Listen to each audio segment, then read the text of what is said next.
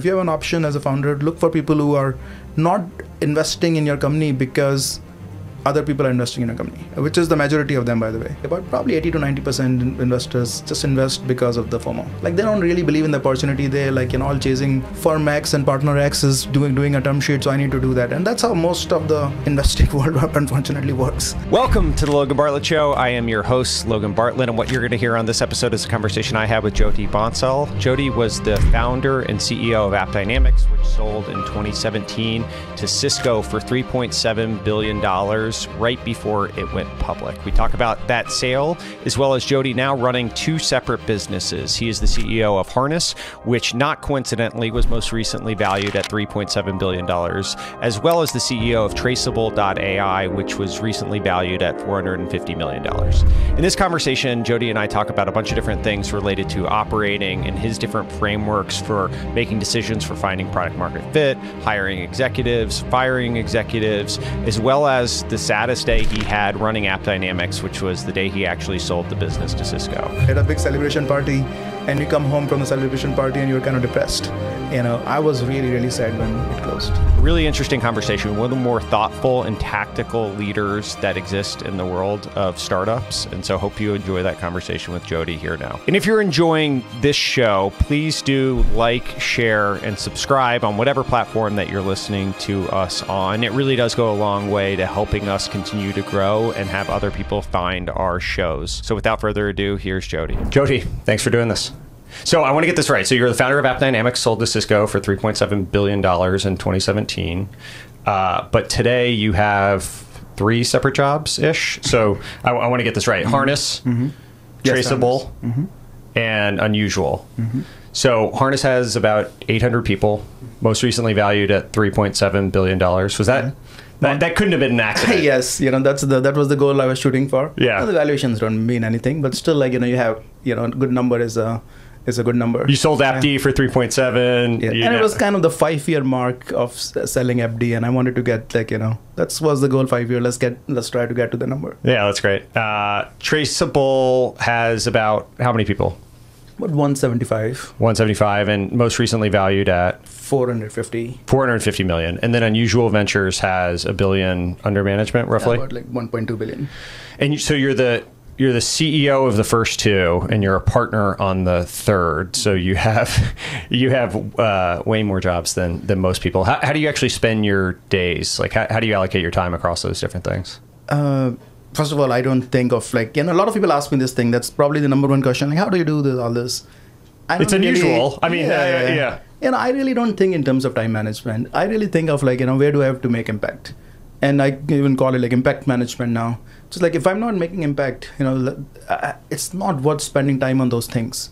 And if you tune for that, where impact could be if you're spending time, can you move the needle? If you're not spending time, can you move the needle negatively as well, right? So that's both impact on both sides. And I like to maximize most of my time on those. And that can change, that can change because we end up spending a lot of time on things that, it's not going to move the needle one way or the other. If I reduce that, then it creates a lot of time, free up a lot of time. You're not doing just unnecessary things for the sake of it. But, obviously you have some patterns that you have to follow. I follow some, that's the regularly scheduled meetings for Harness happens on one day and, for Traceable happens on one day and rest are kind of free flowing. So I kind of try to keep no more than 1/3 of my calendar, which is just locked up on things, so it's free flowing and I can figure out what to do. And so does the time end up balancing, I guess, over the course of the year? At any point in time, it might oscillate up or down on the companies itself, but does it end up being 50-50 over the course of a year, or some years is it 30% here, 70% there? I don't even. You don't even know. I don't even know. I don't like to interact like that. Yeah. I look at are the companies doing well? Which are the areas? If some area needs a lot of work, requires you have to really, really drill down and spend 50 hours a week on something, you find time to make that happen. If you don't have to do that, that's great. But if you have to find time to make forward progress. That's how I look at it. I don't look back at a year and say, where did I spend my time? It's I look back at the year and say, what did we do in the last year? Do you have overlapping investors between the two companies? Yes. Unusual Ventures is So your venture firm invested in both. Yes, and one of the firms, IVP, is invested in both. Got it. Yeah, that's it. Did the other venture investors ask this question, or is it like, hey, you sold a company for $3.7 billion, so we're sort of just in the Jyoti Bansal business? It's a very natural question. Yeah, totally. Everyone asks me, and they should ask me, like, how do you do, three different things, and I tell them, like, and I do it as long as I think I'm doing a great job at it, or if I think my time is becoming a constraint in doing it right, then I will, see that maybe I should not do it.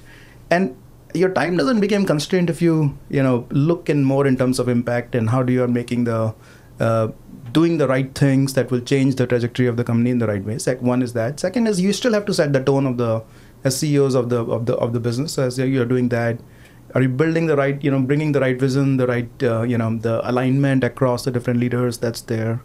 But I also like to work long hours. It's not, for me, like 60, 65, maybe 70 hours is not, abnormal. If not doing that, I feel like I'm slacking that week. Yeah. But it's my choice. Like, it's not that anyone is asking me to do it. It's, I don't have too much interest in playing golf or doing things that this is what I enjoy. When people give me shit about having a podcast as well, I'm going to point at you and say, like, if this guy can do all of that, then I can I can get behind a mic once a week to talk to people. Why not? Like, it's if you are enjoying it, and you can balance it, it's like, I look at, like, we are all smart enough, mature enough at this point, or these, when we are in our careers and lives, that we learn how to manage, different priorities.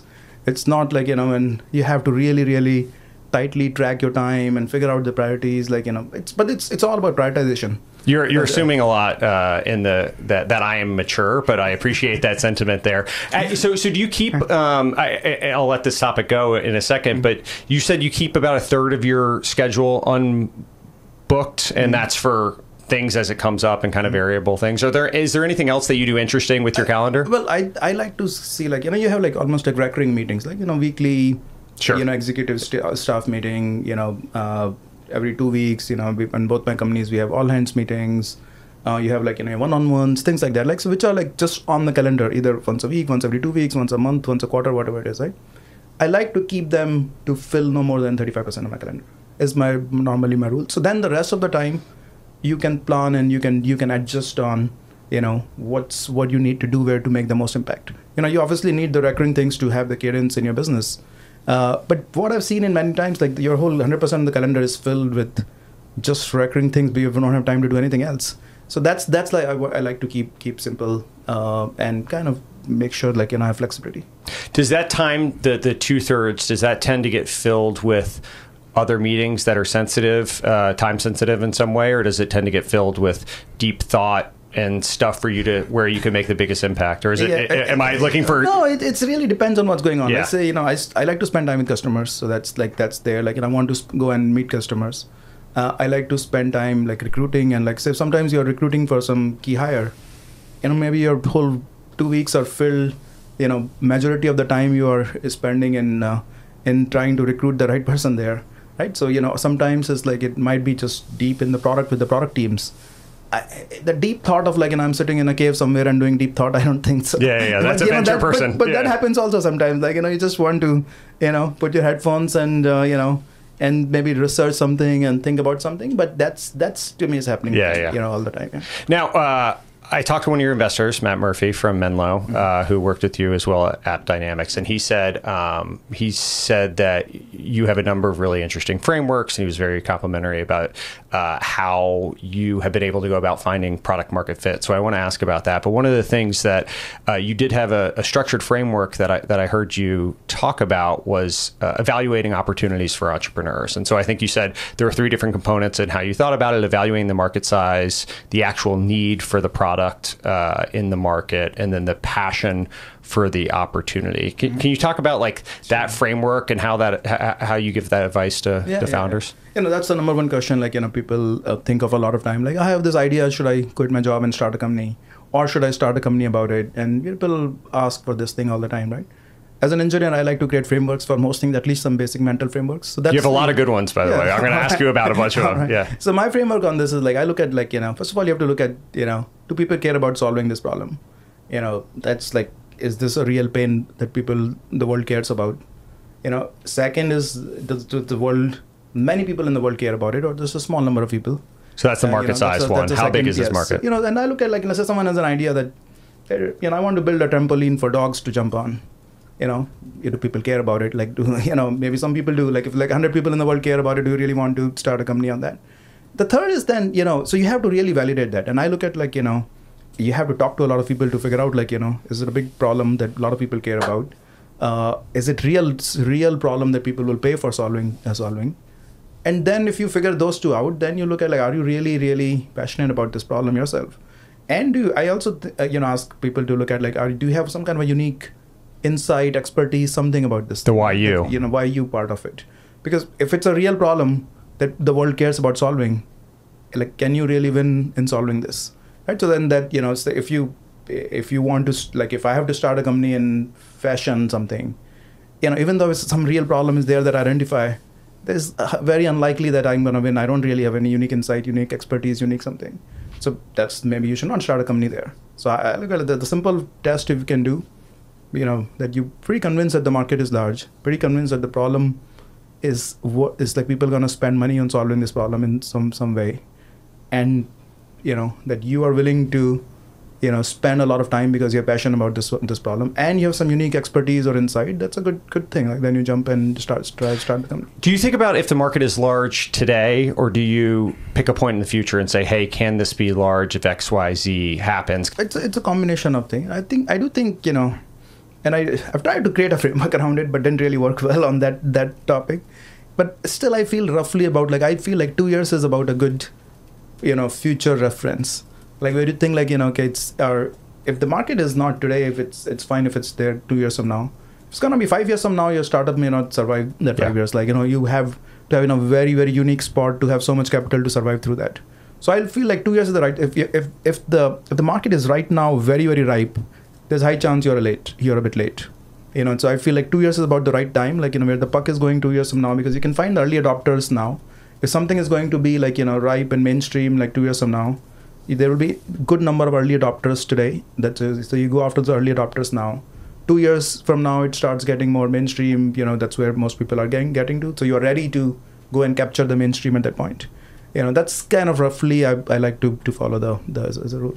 Now, you've had to find product market fit a few different times, starting a few different companies, as well as investing and having seen it. How do you think about what framework you apply to making sure the component outside of the market size? The second one was, will the dogs actually eat the dog food, right? Or will the dogs jump on the trampoline, to use your example? What's the methodology and process that you go about evaluating this? Product market fit is such a vague process. Like, you ask 10 people, there will be 10 definitions to begin with. How do you go to product market fit is really, most people think it's just a dark art. So we have tried to create a framework around that, and I've brought in my experiences from AppDynamics and Harness and Traceable and everything that I've seen. And it's unusual what we write a lot about it. We have the unusual field guide to talk about it, which and to share the experiences. Kind of bring it down into a few areas, like, which is one is that focus on real cold outreach to get to have real conversations. What happens many times is, like, you start as a founder, you find some friends and family, some investors will introduce you. If you're in place like Silicon Valley, there will be the Silicon Valley echo chamber. You'll talk to, like, people in Silicon Valley, and you just not hear the right feedback. Like, so if you can find people cold who will be your likely target buyers at some point, and they will even take a meeting with you, and you can validate something with them, that's a good sign. So that's what I would say, first part of the framework, like, don't just go in this warm meetings and all. I remember at AppDynamics, I first started there as one of our investors said, let me introduce you to some banks in New York. And, the investor had a few connections there. And, I did a trip to Wall Street, and this was like, company was 4 people. And I did a trip to Wall Street, I didn't want to spend any money. So, took up, changed my shirt and, washed my face in a Starbucks too, so that I don't have to pay a hotel room. But then I did the whole, like, I met like 7 different banks in one day, like, back to back. Came back, like, oh, great set of meetings, high fives to our team, like, we have found the product market fit, like, I have great meetings. And then I started following up with those 7 people, like, hey, we had a great meeting in New York, and, following up on being a beta customer or something. No one even responded. And that clicked to me. Is like, that those people took the meeting because, it was a warm intro. They wanted to be nice to the person making the intro. And the meeting was good because they wanted to be nice to me. Because, they just, if you're a founder who are passionate about your thing, they don't want to be like, tell in your face that, your thing is not good, or they don't care about your thing, or they don't need your thing. And since then, I realized, like, the best way to get real good feedback is cold. Like, you reach out to people cold on LinkedIn.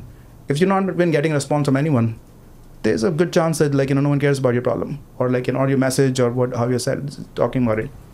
If people take the cold meeting with you, there's a good sign that means there is a interest in this thing. If the meetings go well after that, where they don't really have an obligation of any kind to be nice to you, that's a good sign as well, right? So that's really the first part of it. Second is, do a lot of it. A lot of people do, like, I talk to 3 people or 5 people, and, this one customer we talked to here, they said this thing and they're excited and ready to go. And, I'd like to tell everyone is like, you got to look at least 30 to 50 conversations, and the conversations to the point where the test is when you're hearing the same things. If you start hearing the same things, that means you've done enough conversations, that you're not really learning anything new. It's the same things again and again. And the third is being iterative about this. Like, whenever the first thing you start with, like, you say, this is the problem you're solving. This is why our differentiated technology solution to solve this problem is, your message and story would not be right the first time. Like, so you do 5 conversations, you iterate, and do another 5 and you iterate, another 5 you iterate. By the time you're at 40 conversations, you kind of figure out the solution of how you sell it and how you talk about it, and do you have the right product market fit or not. So I like to promote that, and that's what we talk a lot about that on Usual as well, which is this kind of framework of go cold, in your outreach, to a high volume, so you're not like biased by a few, and iterate quickly on that, and then you have like a sort of a good definition of your 40-50 people who are saying the same things. You figure out how to, like, talk about this, the differentiation, the product, the pain. That's the basis of a good product market fit. So you've gone cold to these people. You've heard the validation of product market fit being there, at least commonalities that they're using the same words. Now you start building the product. And there's a balance between speed and product quality, and there's a tension between those two. How do you think about that now that you've heard this feedback, going back to those customers and saying, hey, we have it? What's your framework for making that? I think this one a lot comes down to what is the market, right? If you're going in a market where there's no existing incumbent, speed is important, like, because the quality bar could be low. The quality as in, like, the completeness of features, etc. Like, because it's something is better than nothing. If there's the MVP is low, the minimum viable. You used to have this whole lean startup thing. And people got too crazy on the lean startup thing. Like, people will come in, like, build this thing very lean, and then this thing. Now, look at, like, if you're going in a market with a lot of incumbent players, like strong incumbent players, the lean startup thing doesn't work. Like, no one is going to buy your lean MVP. And so it's like, you have to find something that's, many times it's like you have to get to at least the some kind of parity with the incumbent if you want to go and replace the incumbent. And if incumbent has a lot of, important features, you have to go and get parity, and then you build the differentiation on top of that, right? So your MVP definition is very different, depends on how strong the incumbents are. And so to me, it's like, what you build out, it depends on that. Like, it's like if you look at, say, great example was Workday. When Workday was starting to, like, we're going to be the SaaS version of PeopleSoft, people will replace PeopleSoft with Workday. Now, if you apply let's start with a very small subset of the PeopleSoft features. And now no one is going to replace PeopleSoft with Workday. So even your MVP V1 has to have everything that PeopleSoft will do. And that's your differentiation is that your SaaS, PeopleSoft was not SaaS. So that's, but your MVP bar is high. So you have to finish that to go and build that market. If you're going into a completely new market where there's no one there, then you start fast. So that's how I would balance it. What about in the product development life cycle? So now there actually is a product that's out there in the wild, and you've either gotten it quickly or you've built for a while, and you're trying to take feedback. And there's a bunch of different constituents that can give you feedback, right? There's your own intuition, which then there's salespeople out there talking in the field. There's what your engineering team thinks. There's what their product team thinks. All of them are probably... Ideally, they'd be singing the same tune, but probably all have different competing priorities. They are not, and they're competing priorities. And I would say the product leadership team in a startup has to, or any company really, but startup normally the founders and CEOs will be the product leaders. you have to manage that. Actually, I've written about this framework in a post called the 4 lists that someone has to manage. The one list is what your customers are asking for. And customers are asking for, hey, I don't have this feature, I can't adopt, and if they're unhappy about something, they can, and so you have to build that list. The second list would be what your salespeople are saying, that we don't have this feature, we are losing this deal, or our competitors are really putting things in the market that we can't compete with, unless we have these things, etc. So the third list after that is your kind of like technical debt that builds up over time, like architectural debt, quality debt, different kind of things which the engineers are asking for. Hey, we need to stop building features and do this, otherwise everything will crash, or we will have performance issues, or we'll have security issues or whatnot, right? And the fourth list, which is I call like the kind of your vision list, which is like where do you need to grow, your TAM, your market, your opportunity, like the new, many times when you start something, anything, like you have a big vision and you start with maybe 50% of that initially, and now you have to build the rest, and maybe your vision is growing over time as well. So that's the fourth list. So anytime you almost have to balance the 4, like it's like your 4 list. Let's say you're doing a planning for 1 quarter of engineering work or 1 sprint of engineering work. You pick some things from each of the list and say, okay, that's your plan for this quarter or this sprint. And things can change. Like you're losing a lot of customers, on churn. You may have to fill most of your work with that. And if you're losing a lot of deals to competitors because you don't have like one feature that's like your competitor is kicking your ass on that one feature, you have to prioritize that. But it's normally you want a balance of things along those 4. Do you actually have those lists written out, and you're checking them off, and I assume some of them double overlap, and yes, they do. Like, and normally we'll have like let's say the feature requests that are coming from customers, we'll make them like as a list, and these are like mechanisms we'll use, like maybe tags or something, like you can filter in Jira, and you say, okay, these are the list of all the feature requests coming from customers. You're prioritizing it. The product managers are managing that backlog. You have another list that's coming from like sales people, most likely sales engineers who are like maintaining a list of the feature gaps you have compared, why you're losing a deal, etc. And then the engineers maintaining their tech. And so these are all like the lists are there very openly for us, and then we kind of manage when we plan, we balance them out. The framework works very well. Like I've been doing it for this kind of thing for a long time. Yeah. Now it's a simple framework, but I do think like having that mindset of like that it's always a balance of those 4, and you make a conscious decision on what you're taking from those, and and also like sometimes you're also making conscious decision on where do you spend your dollars on, right? Let's say the 4th bucket, I call the 4th bucket is like the with your vision kind of bucket, is you're also expanding your addressable market. Like because if you keep doing what you're doing in the first 3 buckets, maybe like you're fine for this year, but like that's how you look at, like say you're doing 5 million revenue this year and your plan is to 20 million next year. That you have to start building towards, like do you have enough addressable market, and do you have enough like you have to expand into adjacent areas for that, going from 5 to 20. So you have to invest into that far ahead, right? So it's key as well. I've heard you say that you structure your teams as startups within startups, and there's some way of operating in which you assume or that you encourage the team to assume that the other departments aren't actually good at their job and that they need to be the best at what they're doing. Can you talk about like what a startup within a startup actually means for these different departments? Sure. 2 different things. The startup within startup, when I set it up, it's more around the product areas. Like it's like say, and I look at like most companies will start with like one product or one product, one major use case that you are focused on, and you will start slowing down on your growth if you only do that one. So at some point you have to go from 1 to 2, so your second product to third product to fourth product, and like most of the markets you have to keep growing into a platform at some point. Like if you want to be $1 billion revenue, it's hard to do it without becoming a platform. But it's very hard to innovate, in building a second product successfully or a third product successfully for the companies.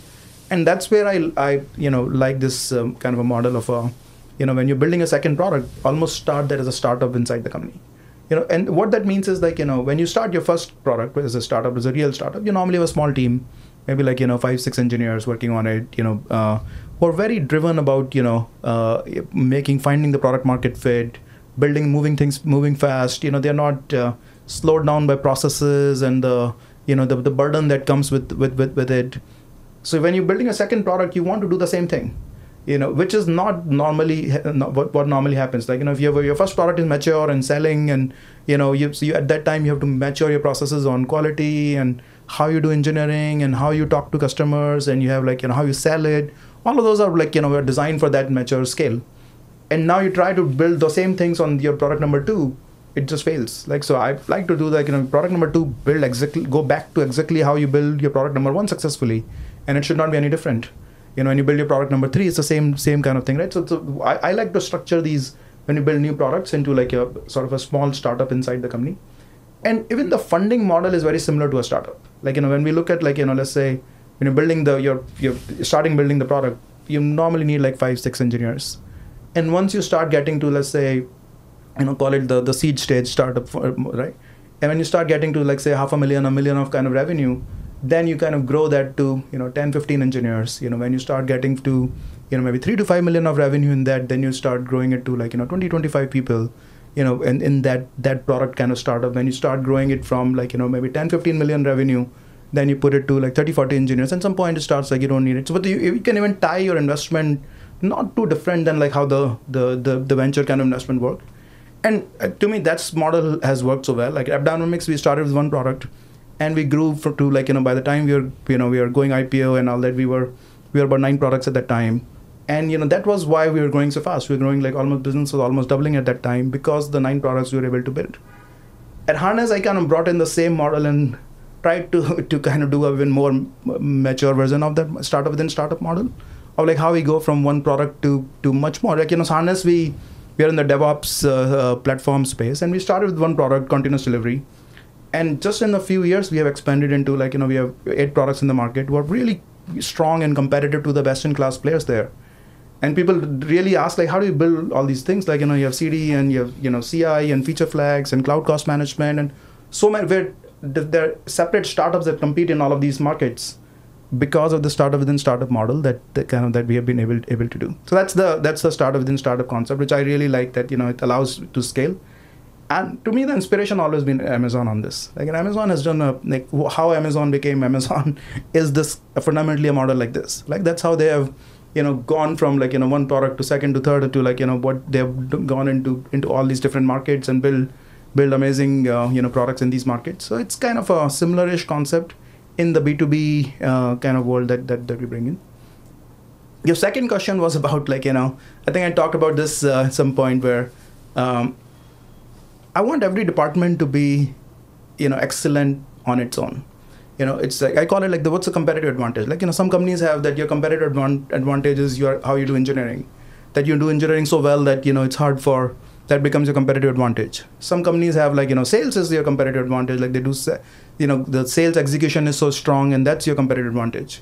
And people even say that, like, the companies with engineering as a competitive advantage, like, our product is so good, it sells by itself. We don't need sales and marketing people.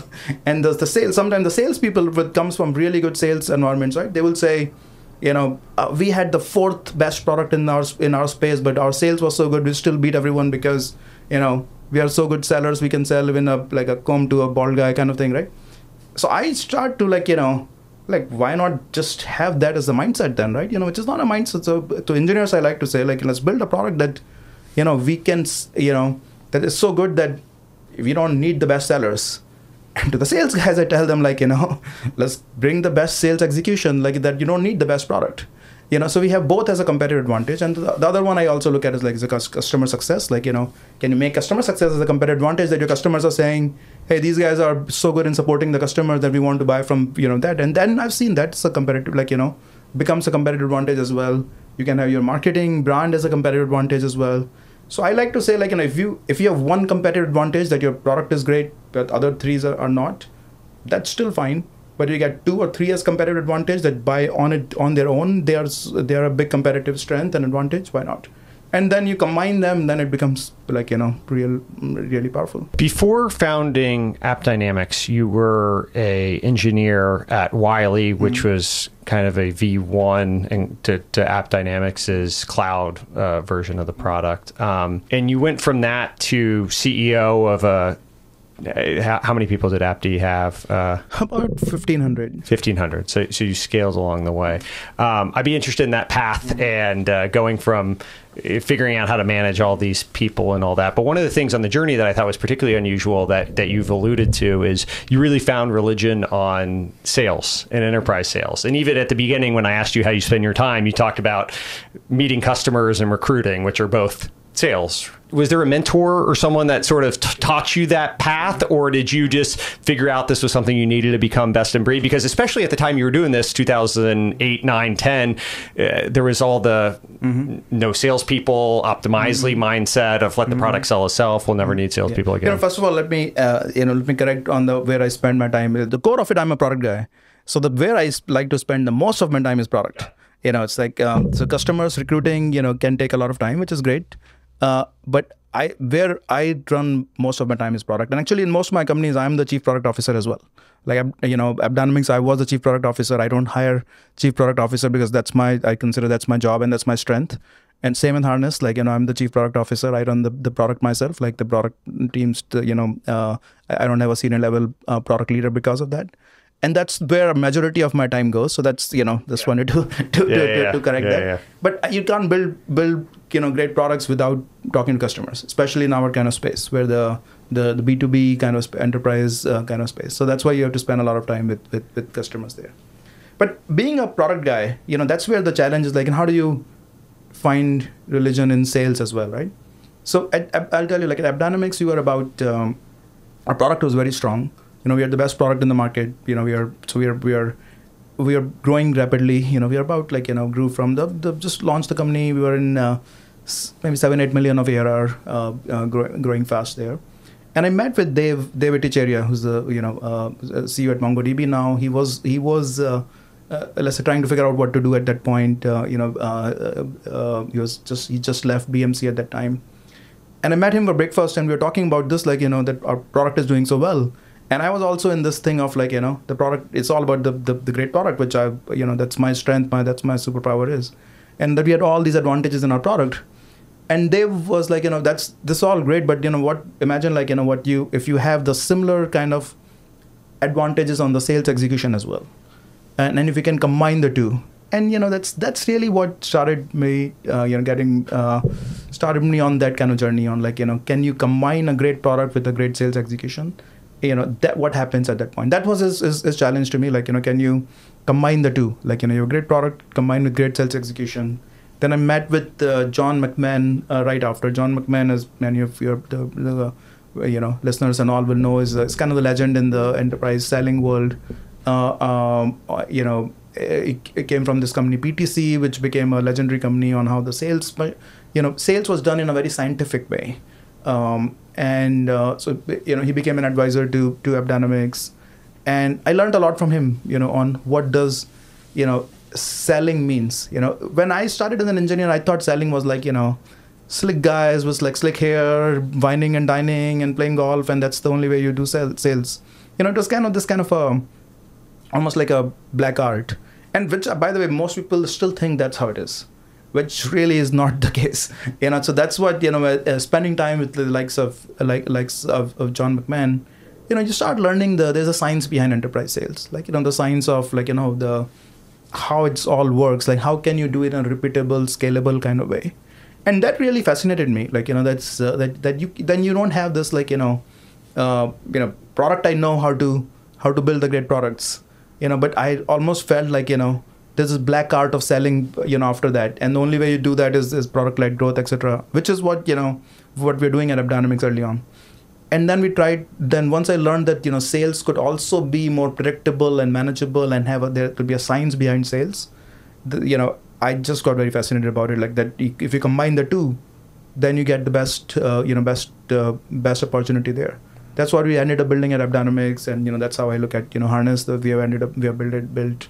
That's how we are starting to build a Traceable too. It's amazing the McMahon tree that permeates Silicon Valley at this point. The number of great companies that have sort of grown up under his tutelage. What if you were a first-time founder or a young founder that comes out of technical background, product oriented, and that, were there any lessons in particular that you have about thinking and even approaching understanding sales? You mentioned the architecture point and that there's actually methodology behind it, but any interesting things that you learned along the way that might be helpful to someone that's kind of first broaching this topic? I think the number one, if like someone is new to understanding this, is sales is a numbers game. That really is the foundation of everything scientific about sales. That it's really a numbers game that you want to manage in the right way, which is like, if you want to have $1 million of business, how many,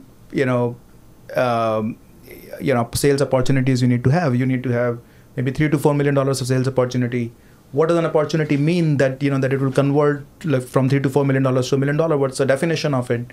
So that becomes a qualification and all that criteria, right? So you have a predictable rate of conversion from a numbers game from stage 1 to, some stage to the final stage, to get to a sales opportunity, how many meetings you need to do, and it's eye-opening for many first-time, engineer turned founder CEOs. And it was eye-opening for me, like to get one customer, when you realize, okay, to get one customer, we need to have about somewhere around 15 to 20 meetings. And then you realize, like, that we are like obsessing with every meeting, which is good, but really it's the numbers game of like, that I need to build a machine that I need 15 to 20 meetings. The 15 to 20 meetings will convert to like, maybe 5 to, 6, qualified sales opportunities. That will get me like, 2 or 3, closed deals there, something like that, right?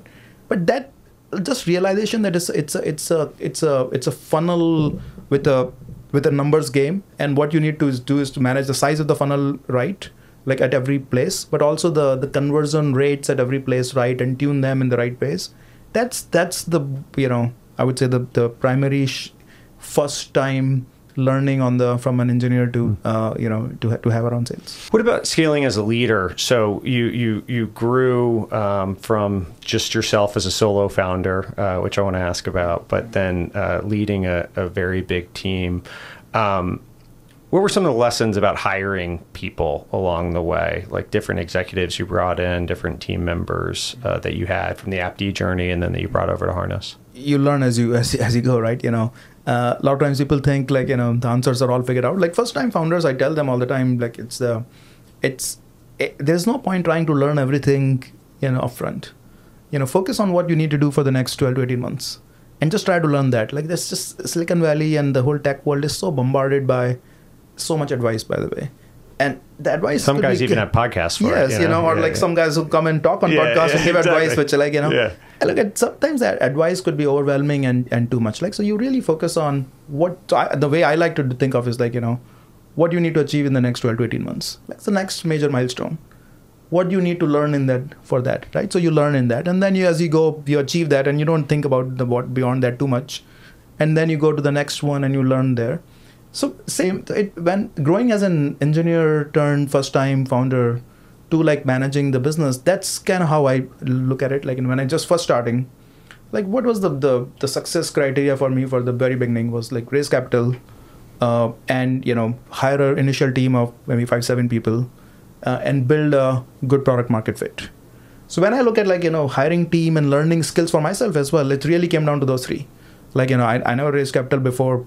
Can I learn how to raise capital to get the company going?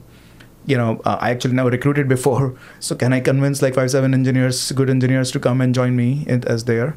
And then can I find product market fit? And do I need people to help me through either of those three?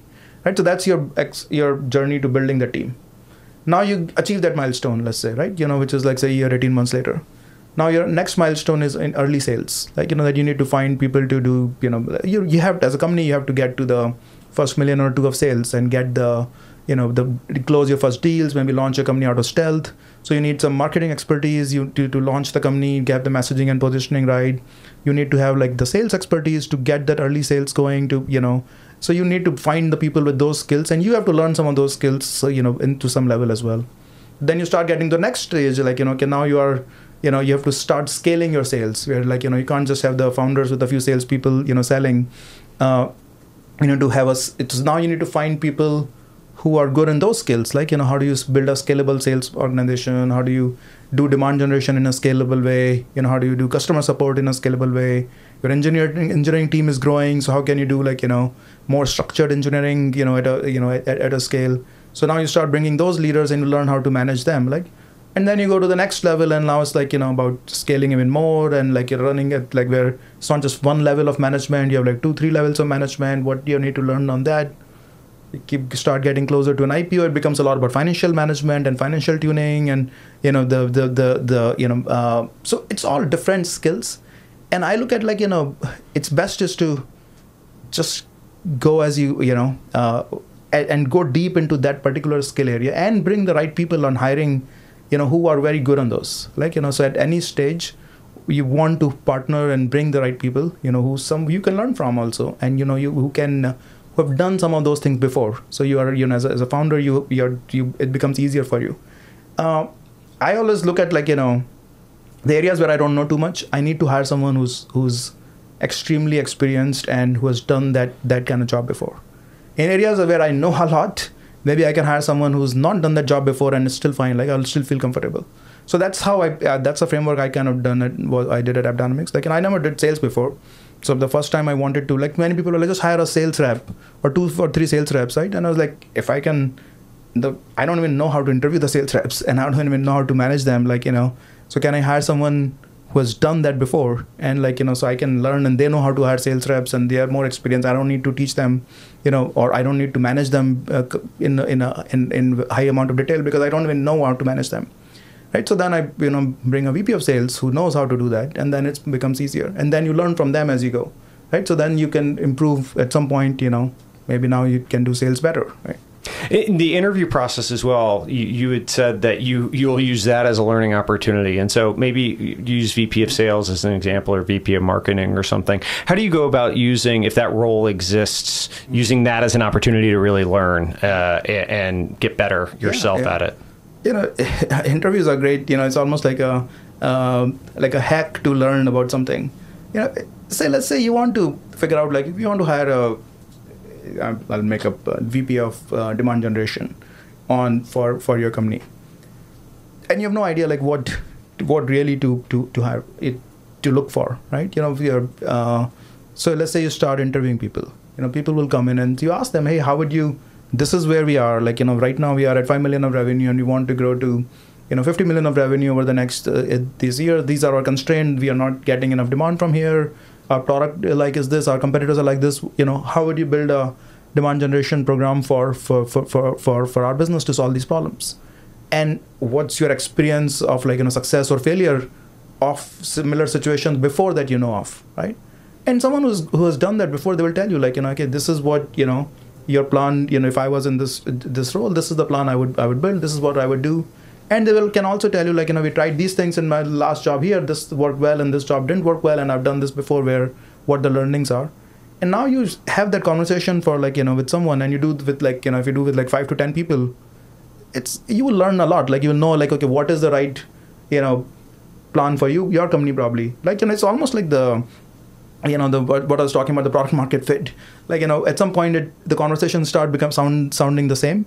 Same thing on this as well, because you will start learning in the interview process, and then you can start asking the next level of questions, and then what your plan should be and who is the right kind of person for your company as well, right? So I find interview process quite a good, it's a good hack to learn about something. It sounds like it depends on the functional role that you would do this, but how do you think about hiring someone that's been there, done that?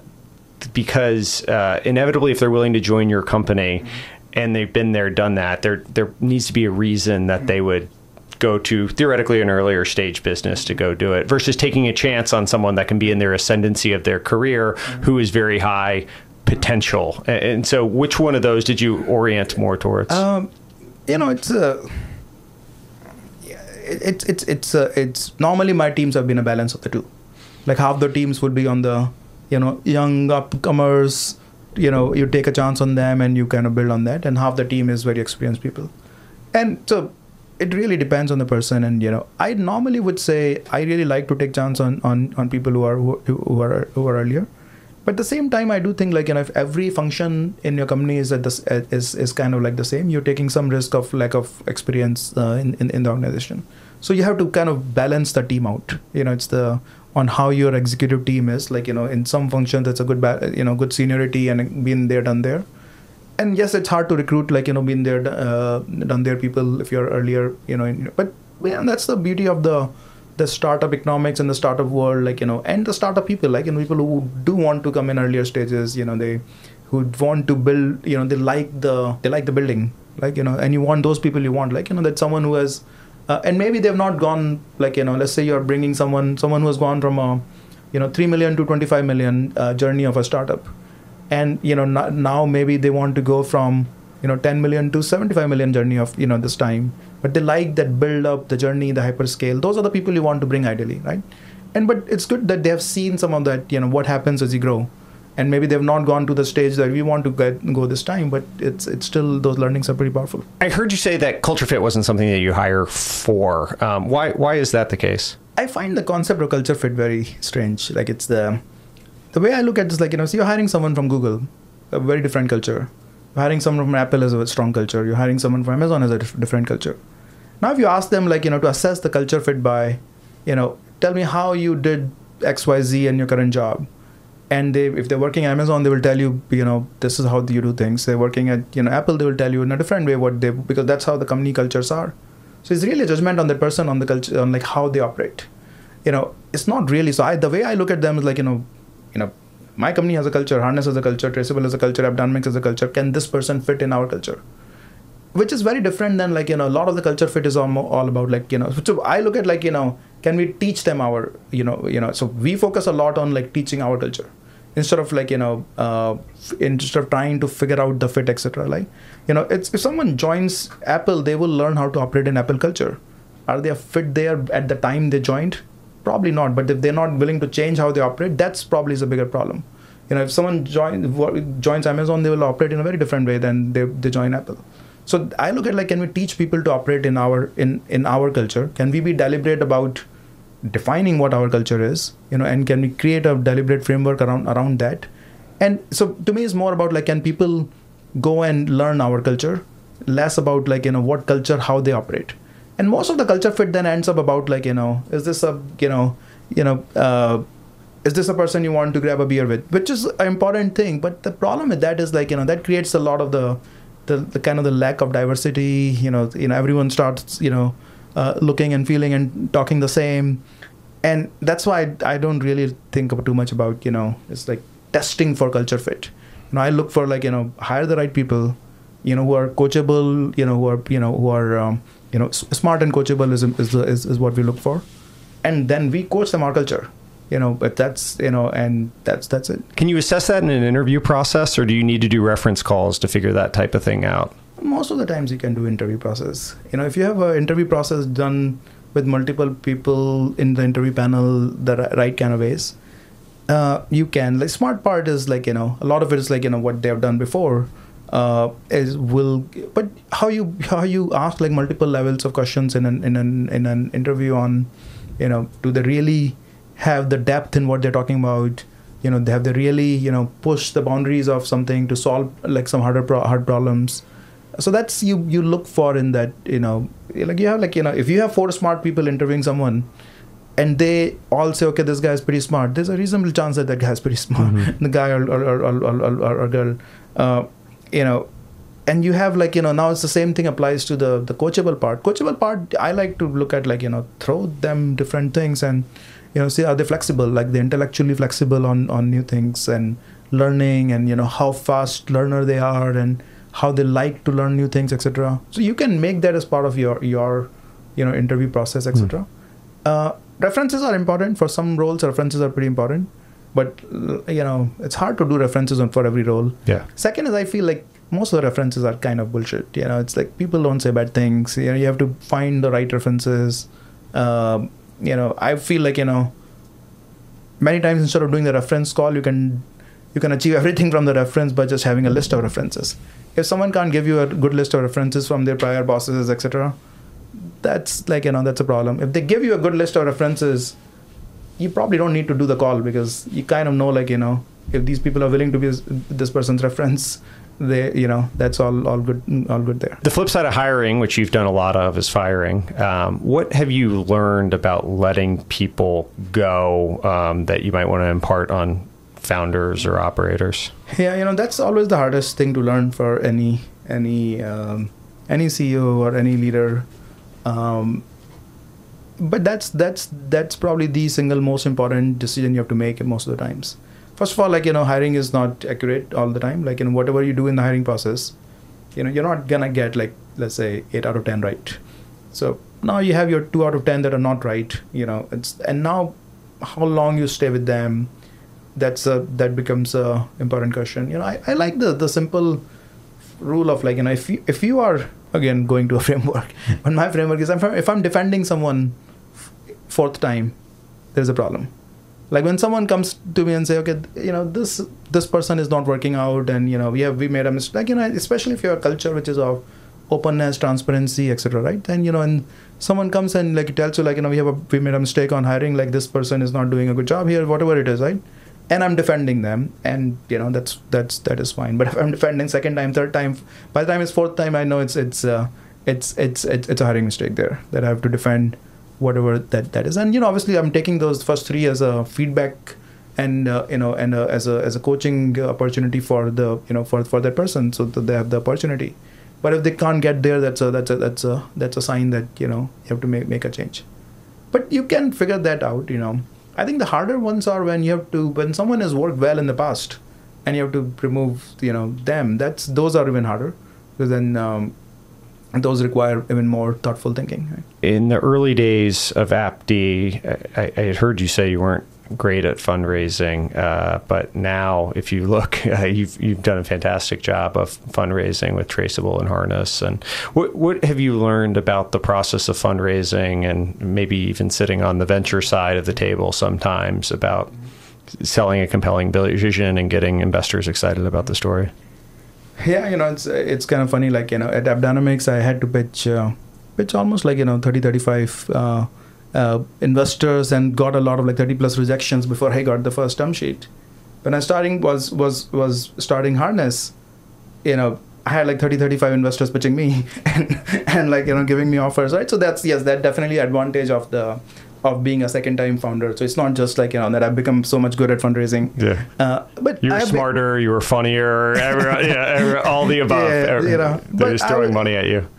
When I was doing those 30, 35 rejections at AppD, what I learned was a lot of it comes down to the right story on fundraising. And the right story is storytelling that you have to do as a founder. And the three things about the storytelling that you have to do right. One is why is this a big opportunity? Because the whole VC model and works in big bets, and you need the big hits.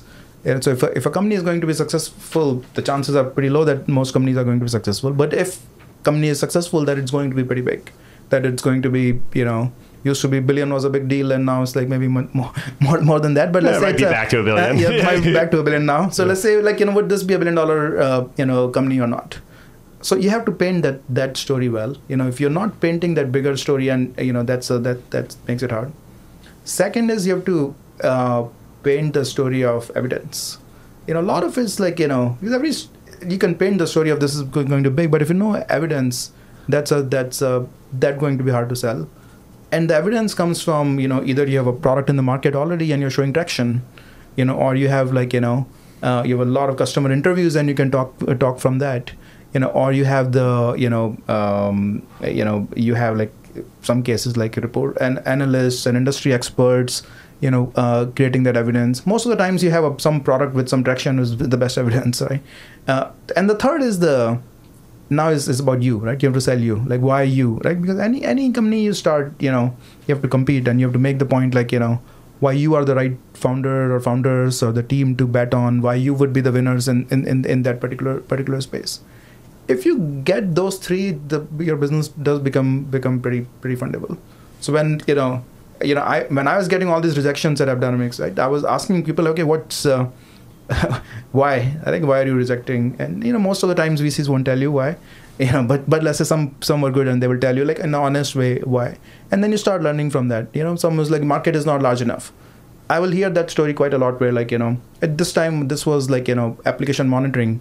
It's application monitoring, that's such a small niche market. Like this is not like now where you have AppDynamics and New Relic and Dynatrace and Datadog and like, observability monitoring, like, multiple, companies with like billions and billions of valuation. So market was small, wasn't the number one objection I would get. And, at some point I had to start, and I realized that I'm not doing a good job in telling like the monitoring does seem like a small niche market, but you have like, everyone building so much code in the world. And it's so painful to monitor and troubleshoot and fix when the problems happen in the code. And, to tell the story, you have to tell like, how many developers are there, and how many like, application servers or, are being installed, and, how much money being spent when something is slows down, and why this could be a very large opportunity. But it was not very evident that application monitoring was a large opportunity at that time. So that's something I had to become good at selling. Second was like, was not evident was the evidence around it. Like, how do you prove it? Like that it's going to be a large opportunity. How do you prove a differentiating kind of things? So I ended up then like, doing a lot of the cold calling, kind of the customer conversations to create that, that compelling evidence around it. Because I didn't have a product to show, and I didn't have traction to show. It was like, in those days it was hard to, build the product without any, especially products like that without any revenue.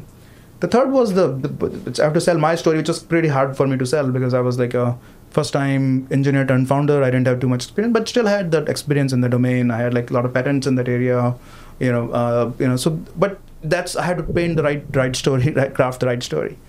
Obviously, when you become like more successful in one thing, then you can go easy on the other two areas. Right? You wrote a blog post in 2017 that we can link in the show notes, but it's about pitching the venture capitalists to work with. And I'm going to read back the points to you, and I would love to get you to elaborate on this framework. So the first one was reach the highest tier of VC firm you can, but don't go overboard comparing firms. Can you talk about what you were thinking in that and the perspective there? It's a blog from back in the past before I became a VC, huh? Yeah, exactly. Yeah. Now, so updated me, call me first, and then yes. Yeah, the right VC me and firm. Yes. I would say what I meant was like a lot of times people are like I'm getting like founders are figuring out I have offers from 3 firms and I want to figure out whom. And many times it's like, this firm is higher in the ranking than this firm, so I need to go there. Like and I would I try to tell founders it doesn't really matter. Like you definitely want to get into the these that you have investors from tier 1 firms. That's a good validation. That's like, obviously those firms are tier 1 for a reason, but they're all kind of the same at some level. Like, it's and once you are in that tier. And like, if you look at like and people go very overboard on like, this ranking said this firm is higher there, and this firm is this, and this is the number 1 firm, and this number 2, and this number 3. And so my guidance is like, look for just that you are in that, you can attract the highest tier possible. And then after that becomes a material, like which firm it is. And then the second point was what really matters is the partner. Yes. That's the second point. Like what matters is the partner, because partner is where you will spend so much time. Like if you're building a company, probably the partner will be deeply involved in your company for 5 years, 10 years, could be longer even these days. And it's hard to unwind. Yes, it's like, it's pretty much impossible to unwind, right? Divorces happen all the time. Divorces from partners are really hard. Yes. Divorces are much easier compared to divorcing your VC partner in your board. And VC partner in the board, if it's not the right person, then it will create so much friction down the line. And many times people are like, I see founders are like, I'm picking this firm over this firm. But it's okay, who is the partner that you be like it doesn't really matter which firm at some point, the partner will be more important in your journey. Look for believers. That's an important point, the nature of VC business. I think like about probably 80 to 90% investors just invest because of the FOMO. Like they don't really believe in the opportunity. They're like, all chasing, firm X and partner X is doing a term sheet, so I need to do that. And that's how most of the investing world unfortunately works. I find them like the wrong investors in any company. I look at like, if you have an option as a founder, look for people who are not investing in your company because other people are investing in your company, which is the majority of them, by the way. That they want to invest in a company because they sincerely believe in your opportunity, irrespective of other investors chasing you, etc. And because the nature of the startup is that things will invariably go bad at some point, or some hard times will happen. And people who are not really believers in you or your company, it will become, much harder in hard times because of that.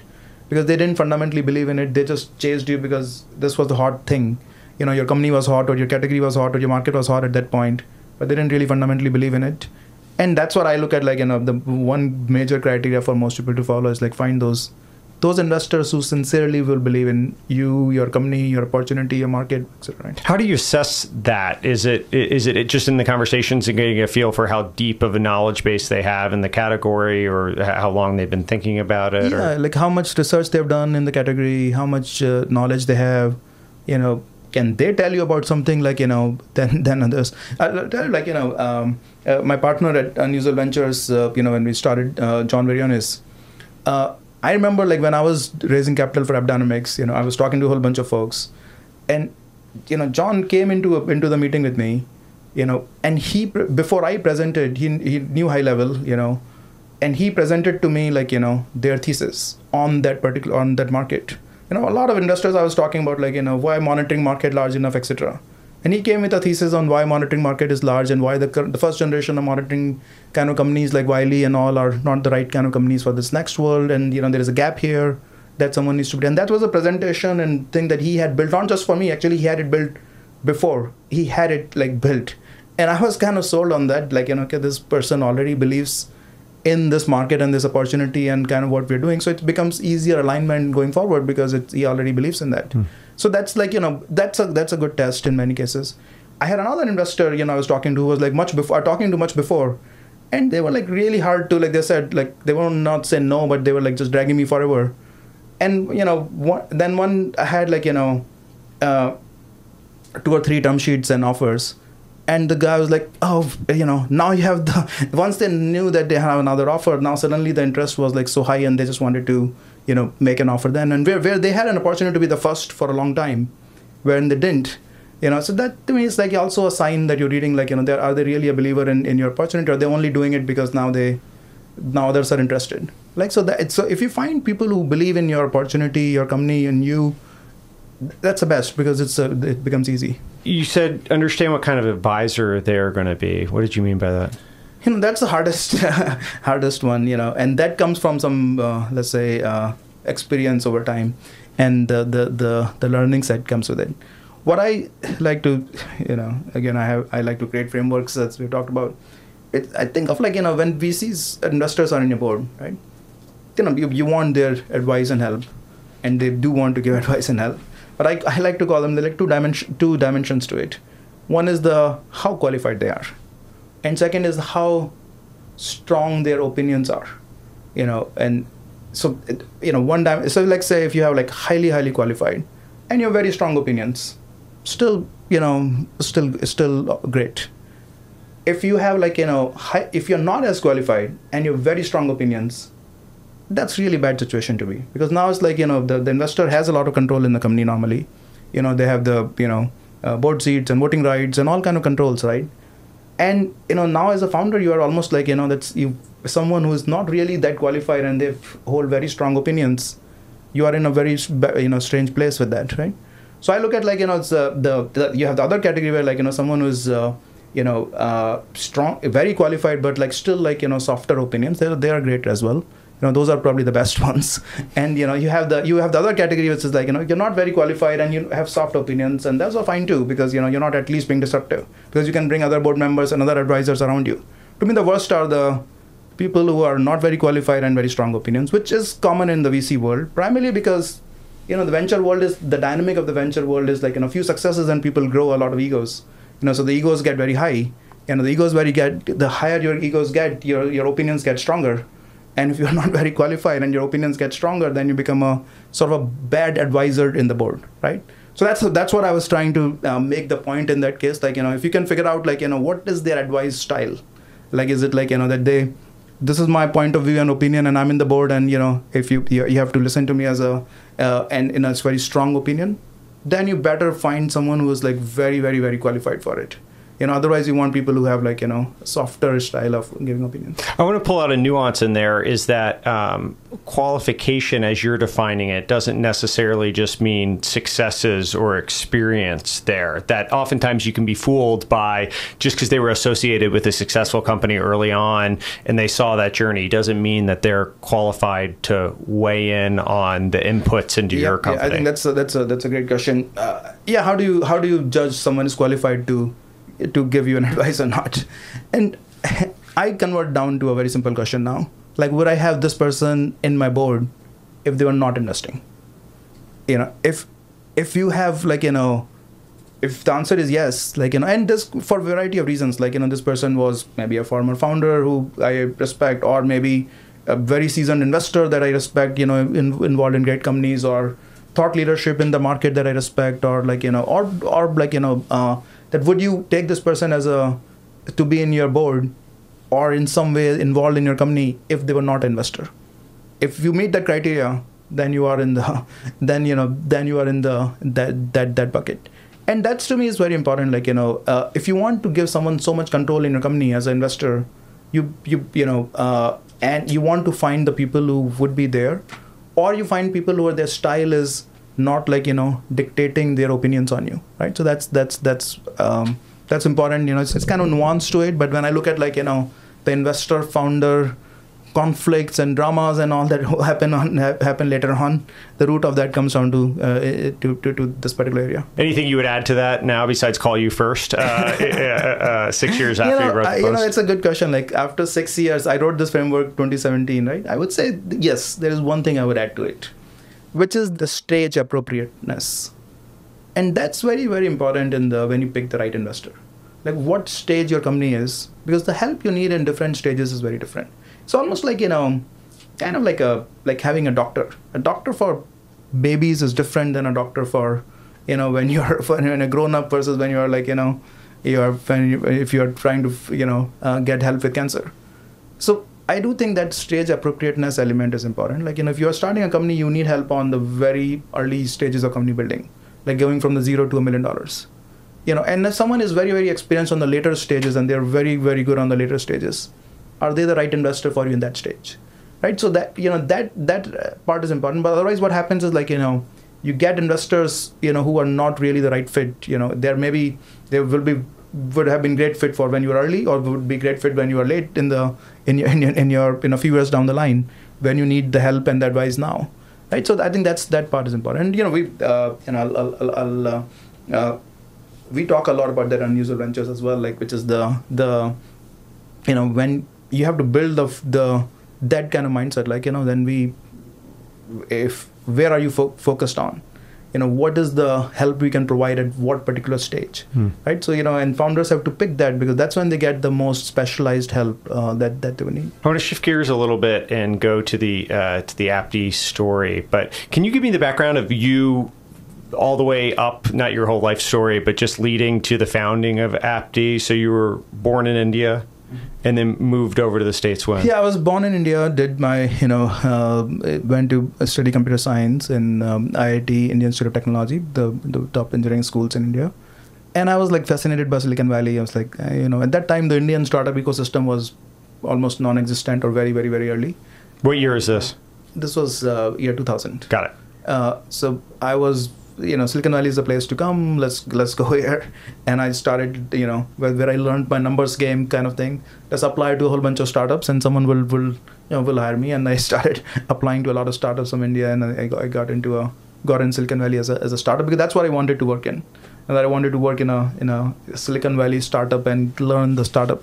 Did you have any exposure to it as a kid? Like, how'd you even know? Was it just? I had a lot of exposure to, I would call it like a mom and pop startup concept.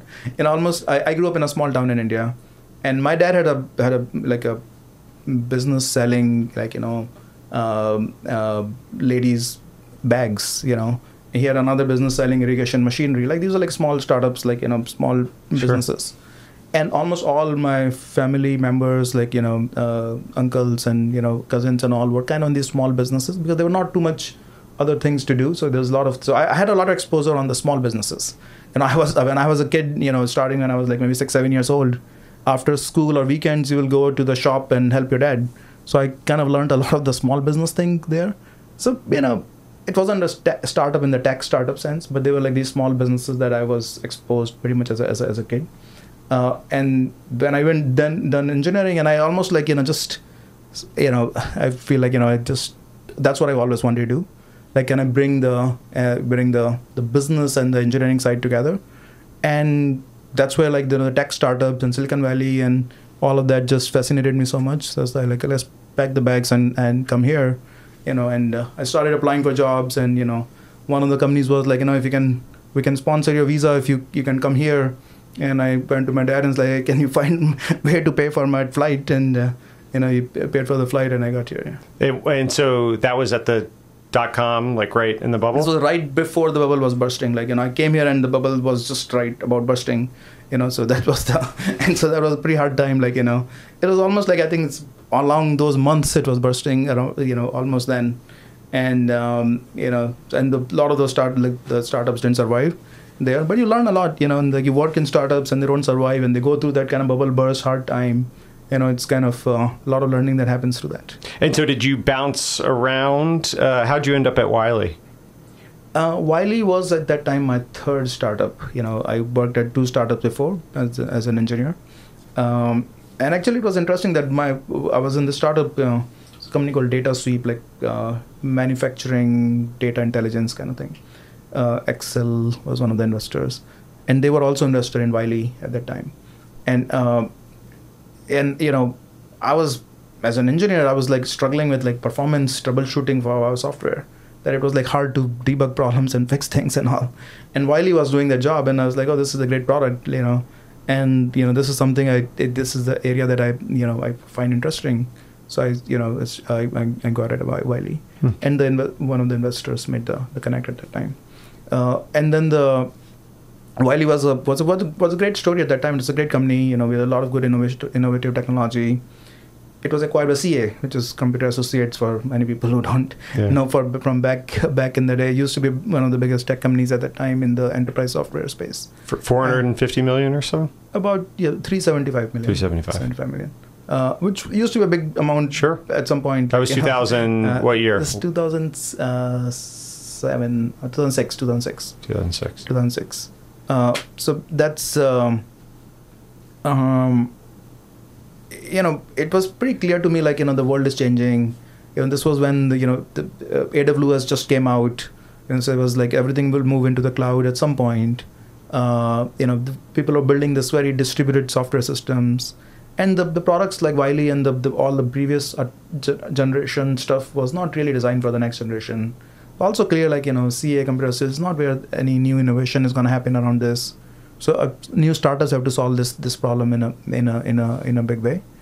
And that's where I was like, it's kind of, it met my, even though I didn't have a framework like that at that point, kind of met my 3 criteria, at least that I was convinced that the market is large. And it turned out to be large. It's even if some people didn't believe that time, it was large market. Everyone has to monitor and troubleshoot and fix problems in the code.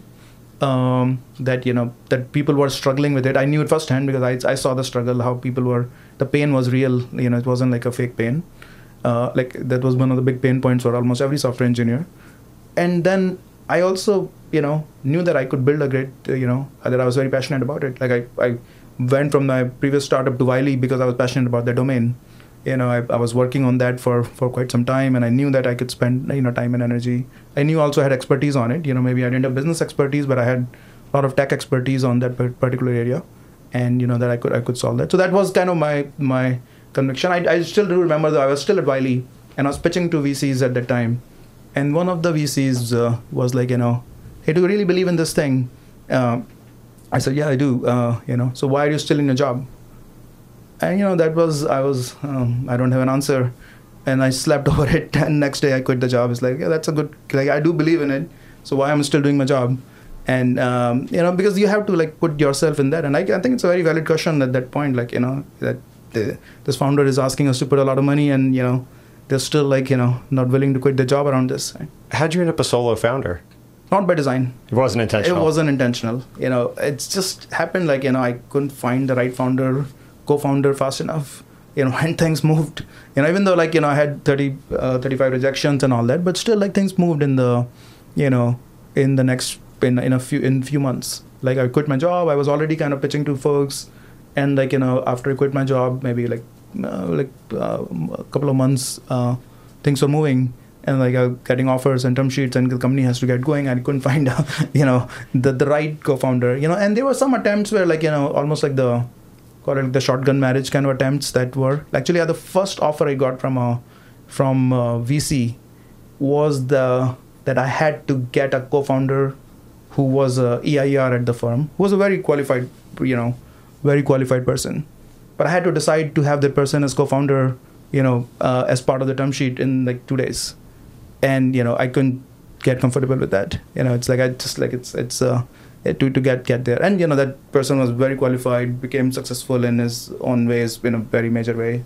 But I just got to a place where I didn't have co-founder. But then the first person I hired was one of the best engineers I know at Wiley. And, so he come in and, join me here. And over time, he kind of like, even though he wasn't co-founder, but like, he played a lot of the role a co-founder will play, which is like, you're someone you can trust, and you kind of go through the hard times together kind of, that kind of role. I don't advise, people to go solo if you can find a good co-founder. But at the same time, like, I won't find co-founder just for the sake of it, because it's very important. Like it's as important decision, or even as like, picking the right VC. A VC partner to be on a board is even more important, I would say. So if you know the right person who who you trust, the right person who you respect and admire, that's what you and like the role they can bring, right? And you have a good amount of clarity on it. That's the way to go. AppD seemed to have a pretty charmed existence from the outside in. I'm sure there was a bunch of chaos in the inside, as there always are in startups. Any particular things that you wish, we've talked about a bunch of different frameworks and lessons learned along the way and all that stuff, but any particular thing that along the way you wish you knew when you were starting the business? First of all, charmed existence. That's a pretty fancy word, but I don't think anyone has that. Like, there's no startup I can guarantee you has charmed existence. From outside, yes. Inside, no one does. Like, inside is always hard. Like, you always have, like, from outside in the long term, it looks like a big straight line going like that. Like, it's like you have like the day to day is crazy. But yes, I think the core of what we had at AppDynamics was the market was large, and we were the early believers that the market was large. Like, that people, it was kind of, we were in the earlier stages of that application observability kind of space. Second was our product was very, very, very strong. Like we always were the best product in the market. It was hard for people to catch up on the product innovation that we were doing. And then we started building the very strong sales, execution tied to it. So, and then I always had the fundamental belief on customer success, which many people find very odd that how much I talk about customer success, but that's something I was always obsessed with. That every customer has to get value and be successful. And so those are the things that made it kind of easy in some ways. Like if you get those, the flywheel works with that, right? That your market is large, so that's kind of a tailwind to begin with. Now you have your product is strong and your sales are executing well, and you have your customers are happy. The flywheel starts moving, right? And then you can keep growing from there. Your major competitor ended up being your old boss from Wiley. Any funny stories about that? Like, because for people that don't know, Lucerne started New Relic, and New Relic was kind of the mid-market version, and AppD was the enterprise version. Any funny stories? Yeah. It was a strong, healthy competition. Like, so Lou, I have a lot of respect for him. He was the founder at Wiley, and he was my boss at Wiley. And he, so after, we, a lot of people at Wiley had the same realization that this market is just starting. There's a lot of people building these modern distributed apps and things moving in the cloud, and next generation solutions to it. And so Lou started New Relic about a year before I started AppDynamics, and he had a different thesis on a few things. First of all, the programming languages. His thesis was that the modern programming languages like Ruby, etc., will become more dominant, and they were growing very fast, and they become pretty popular there, that you could, you don't need salespeople. He had a strong thesis on that as well early on.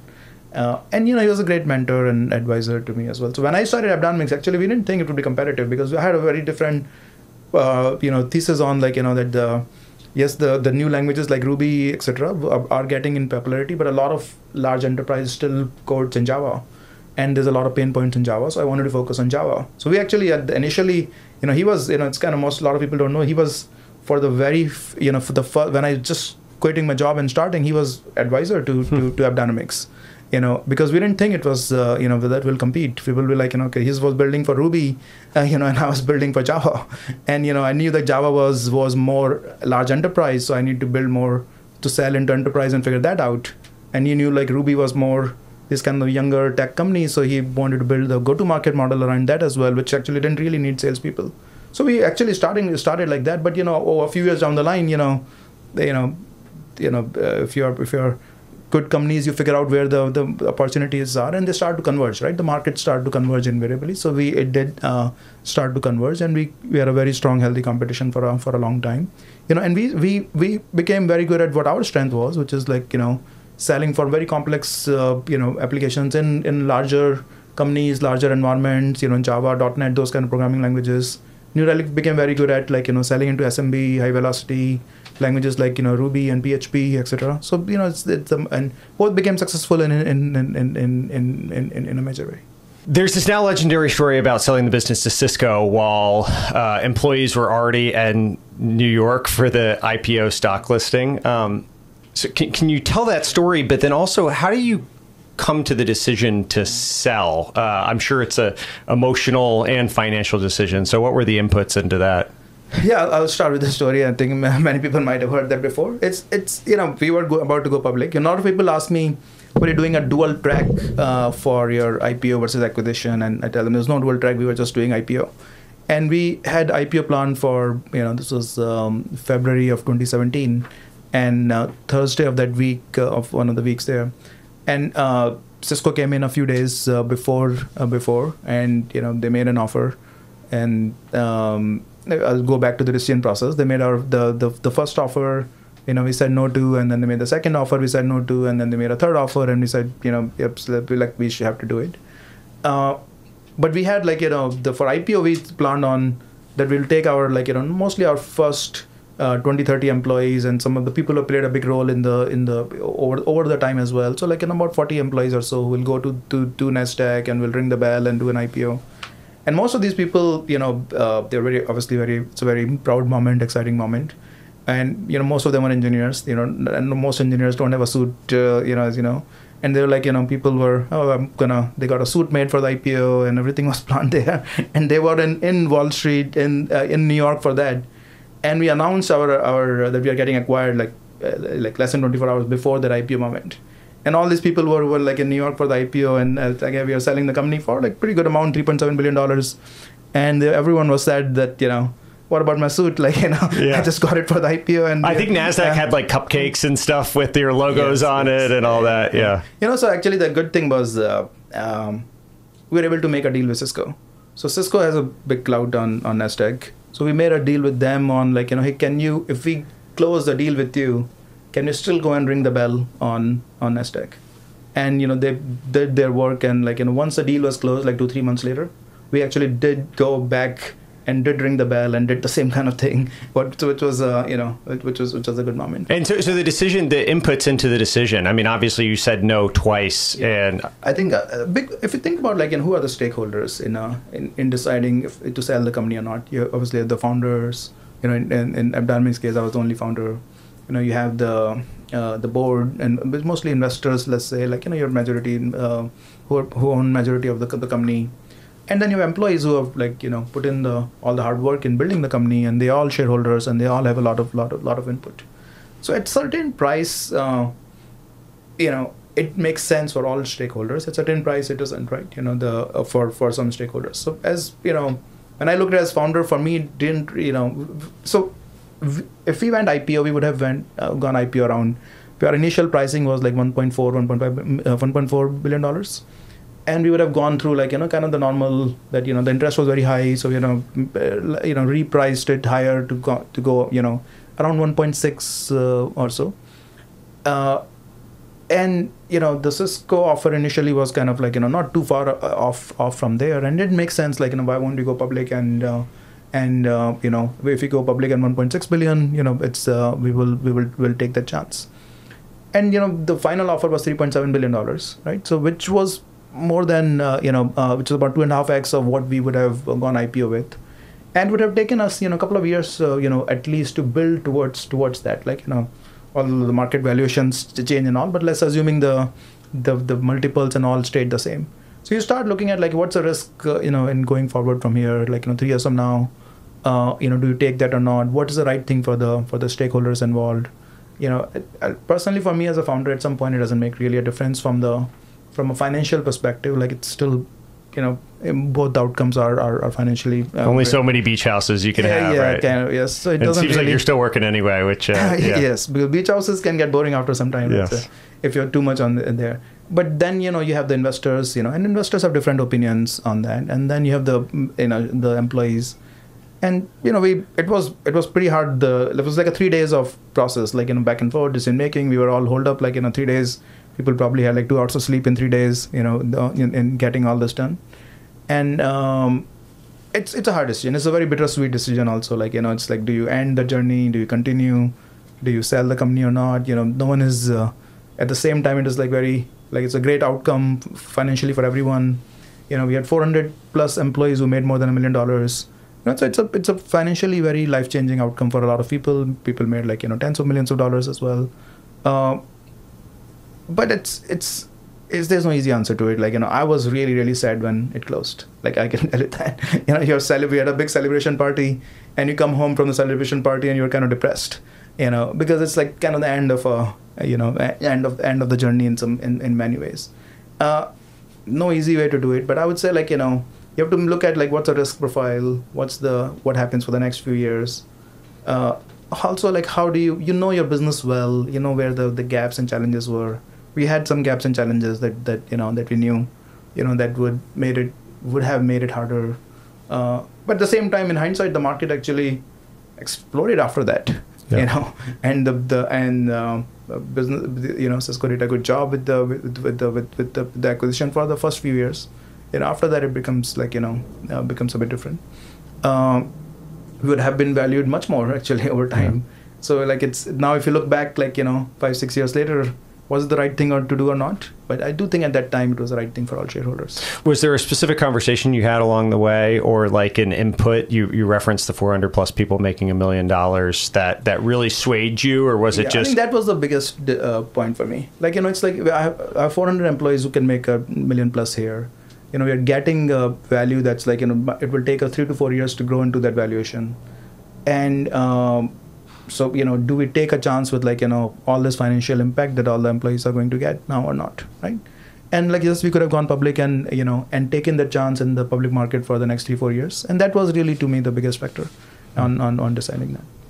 I want to get your quick takes on the current state of the markets and where we are today. So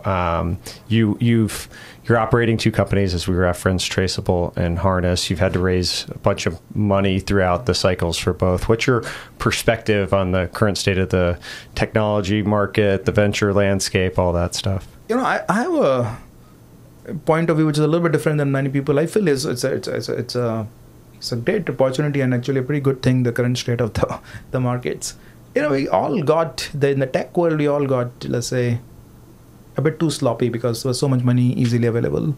The valuations were too high, money was so cheap, interest rate was low, all of that stuff. And companies were not really executing well. And I will start with like even my own companies, like, AppDynamics, as I mentioned, like, was kind of gone through that fire test in the 2008 recession. I started AppDynamics in March of 2008, and we raised our round, etc. at that time, like about $5 million. In September 2008, the big crisis happened, and it like almost like 2009 and 10 were like just really, really bad for any kind of fundraising. So it was really clear, like at that time, like we need to like operate in a very, very strong discipline.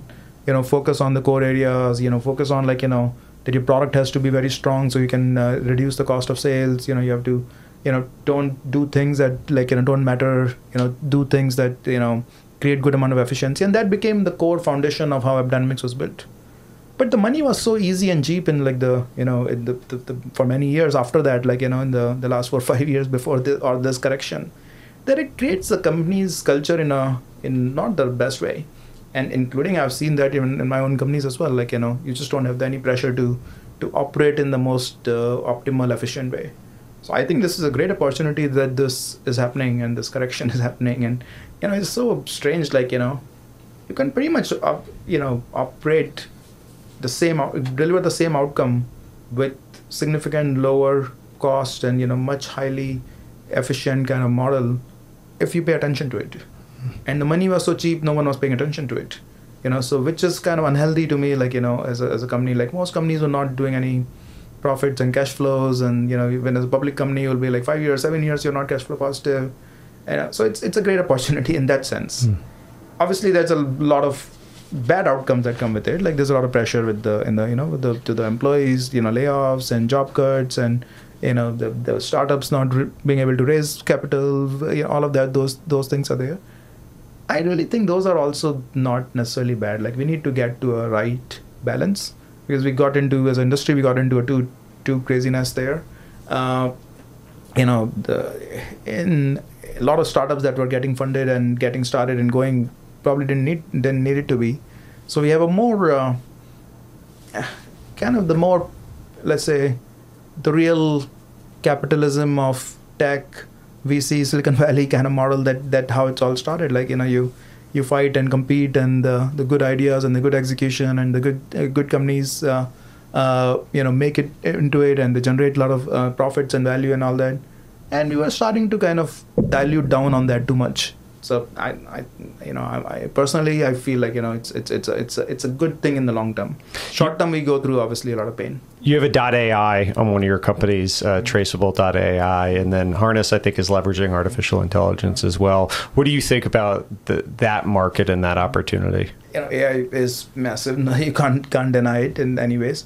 One thing I like to, so at Harness, we launched a lot of generative AI capabilities for software development lifecycle. How do you do deployments and testing and everything? And people will say, oh, now you're on the AI bandwagon as well. I said, okay, you should look at when we launched Harness in the market, 5 years ago. 5 years ago, when we launched in the market, we were the first one to bring AI into DevOps at that time. It's like I was, there was an article in TechCrunch about us launching our AI now. So, okay, look at the article 5 years ago in TechCrunch when we launched the company. It was also all about AI. So we have been doing AI from 5 years ago, not just now. And same with Traceable, Traceable is out there for 3 years. It has AI in its name and its fundamental technology from that then. I'm a strong believer in AI. I do think it's really the next frontier of kind of a technology that can apply to almost any discipline. So any discipline, whether it's developer tools or cybersecurity or marketing tools or sales management, customer support management, I do think AI has a strong potential there to make that whatever the workflow is, anywhere from 2x to 5x better, maybe even more. So everyone has to leverage that. I'm not a huge believer in generic AI, at least for the startup, but I feel AI for a purpose. For whatever the workflow you want to, the problem you want to solve, that's massive, and every company should do it. One of the things that I think you'll agree with is, given especially that you're working still despite not needing to after the success of AppDynamics, is not living your life or not spending your time to then go live your life and working towards some end and not enjoying the journey along the way. How has that impacted you? How do you sort of think about following your passions or your work on a day-to-day basis, and advice for anyone that's kind of thinking through their career? It's always a very interesting question on why you do what you do, right? So after AppDynamics was sold, and I didn't have to stay there at Cisco at all, because I was the day-to-day responsibilities were already handed off. I the first instinct was that I can retire now, that I don't need to do anything. I should just retire. And I did retire. So, you were how old at the time? I was early 30s. Yeah. Retire as in let's do things that, actually I was putting things on hold when I was doing AppDynamics. Right. So I had a big bucket list of things that I need to go safari in Africa, and I need to hike in the Himalayas and Bhutan, and I need to hike Machu Picchu, and I want to, see the fjords in Norway, and I had a whole list. And it's okay, let's just do it. And 6 months, the whole list was done. But it was great. 6 months. 6 months of my bucket list was done at that time, and I was like, okay, what next? Am I really gonna be like this? And this is what really put away. And what I realized that I enjoyed the AppDynamics journey. It wasn't the means to an end to just do that what I'm doing. I actually really enjoyed that. That's what I want to do. That's what I like, the tension of operating, competing in the market and building good products, and that's what I enjoy. And that's when I started looking at I need to not think about what's that this is an outcome to something, but I need to do it because this is what I enjoy. But I like to build frameworks, right? So obviously I have to have a framework for something like this. So I put a very simple, okay, let me list down let's say 10-15 years from now, what would I look back, what would I look at I did all the things I wanted to do, right? And obviously I want, because one thing I decided that I cannot do that, let's do things and once you achieve those things then you do something else. Let's try to do a balance of everything, so which includes fun, family, friends, your intellectual challenge of work, what you like to do, anything that you want to do, can I get a healthy balance of doing it? And that's what I look at. People say you're running 3 things and or 2 companies full time and venture capital and everything. How do you balance anything? Do you have time for everything? I said I do, actually, because that's how I like to manage it. And because I if I'm committing to this for the long term, this is what I would like to do. I might be doing this job that I do for who knows, my whole life. I can't put things on hold on other parts of the life, right? A few things you can, actually I put a list and I said, okay, there may be 1 or 2 things I can put on hold, but not nothing else. I was very interested in philanthropy, but I decided that for me to really go deep into it, I need to put on hold that one, that I will deal with 10 years later. But everything else I was able to balance. But I do think that's very important at some point. You have to do what to be. Nothing wrong with working for the end. Let's say you have a passion that doesn't produce too much money, and so you want to work in a job that will produce money, so you have to do a passion. That's also fine. But if you can find something where what you're passionate about and what you enjoy can give you the lifestyle and the things that you need, that's then it's great. And if you have already the lifestyle and the money and all that you need, then it's great also, because you can continue to do what you're passionate about. So for me, the driver always is being good at what you do. I like that kind of just that mindset of if I want to be an entrepreneur in this space, I want to be very good at my craft. That's my craft. That's if I want to be investor fully, I want to be good at that craft. Whatever the craft is, you want to be good at your craft. And to be good at that craft, you have to enjoy it. There's no way if you want to be a really good pianist, you have to enjoy playing piano. If you're not doing it just to an end, means to an end, you're not gonna never be. If you want to be great at playing basketball, you have to enjoy playing basketball. You can't just be doing it for that it's a means to some kind of end, right? So I feel happy. I feel fortunate that I found that this is what I like. Sometimes there are times when I feel I made a mistake. That's crazy. And do I really enjoy it? But those are bad days, as in the world of startups and things. Impossible to not have bad days. But in general, I think it's good to find something you enjoy. Well, Jyoti, thank you for doing this. This was great. Amazing frameworks and inspirational to see you execute on this job that you've done, being an outside observer on the AppDynamics path, and then now Harness and Traceable and Unusual. So thank you for doing this. Great to be here and catching up also.